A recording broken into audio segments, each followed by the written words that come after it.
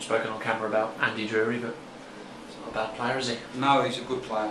I've known him for a long time. I remember seeing him when he was at Ebbsfleet,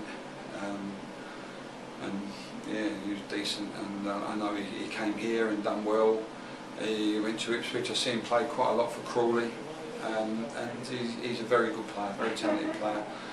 I went to watch him. Funny thing was, it was the last game of, I think near enough the last game of the season. I went to Crawley and Tranmere to watch a player from each side on the day that we won the championship.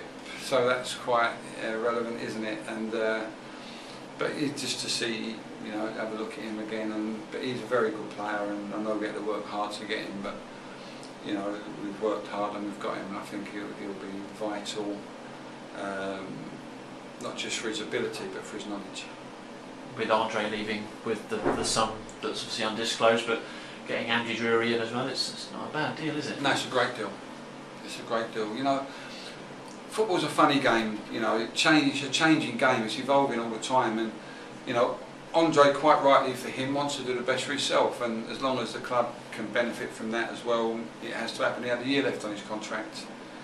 The offer was one that you'd be foolish to turn down. So there's a player that done fantastic for the club, has now done fantastic for himself, and the deal for the club was the right deal. So everyone's happy.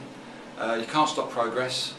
You know, this club took Andre from a lower level, and now Andre's gone on from a lower level to a high level. That's football, and but it's good that, you know, he's, you know, learnt a lot of his trade here, and you know, I'm pleased that we've helped him to develop and progress, and now it's our job to help others to do the same.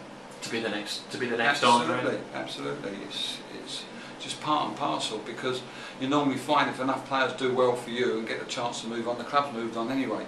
And if we keep doing what we're doing, we may actually end up being a club where they don't move on from, because this is the pinnacle. We've got a little bit of way to go with that, and a couple of leagues to get up for that, but why won't we do that? We'll have a go at doing that.